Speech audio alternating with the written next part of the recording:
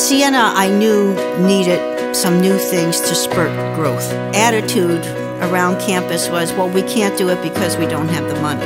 And I said, well, let's start thinking differently. Let's start saying what we'd like to do, and let's find the money. What a great way of getting excitement on an institution is to start throwing some dirt around. This campus master plan and the work with the collaborative has really set the foundation for many of the really wonderful things that have happened here.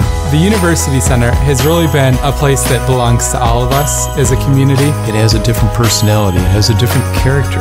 And it serves so many different purposes. It's really been incredible. It really has become a living room for this campus.